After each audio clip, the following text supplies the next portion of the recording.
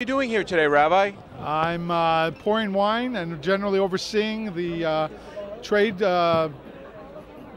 show of Herzog wines. This is the Bartanura line, and I'm pouring for people, and they're sampling it. And what's your function?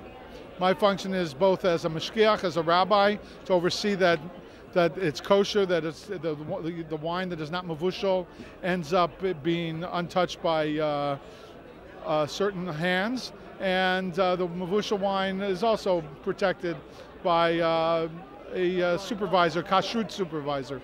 Although all wine is kosher, all wine is kosher if it's made from grapes. There's certain rabbinical injunctions that we're not supposed to have non-Jewish wines.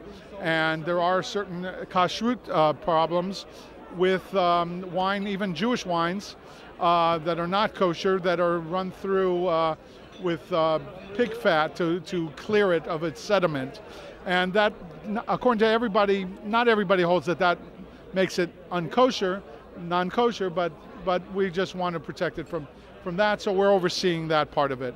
And if the wine is not mavushal, there's a certain aspect that it's considered that somebody, if they wanted to, could touch the wine and offer it in their mind up to their pagan god, and that would be something bad for other Jews to taste it.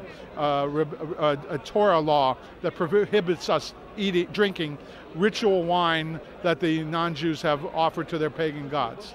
And rabbinically, it's also any wine that's not mavushal, cooked, boiled, any wine. It's also for other reasons they make the rabbinically they make it forbidden.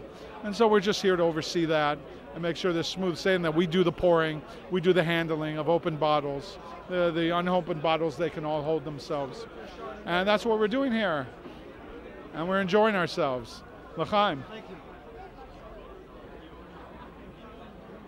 I happen to have two of the best wines here. Two of, I bet you stack it up against all these wines. Two of the best wines here. I can't even pronounce them because my Italian is non-existent.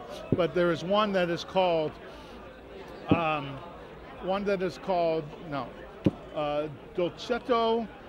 d'Alba, and one that is called and one that is called Rosso C. And your pronunciation is as good as mine.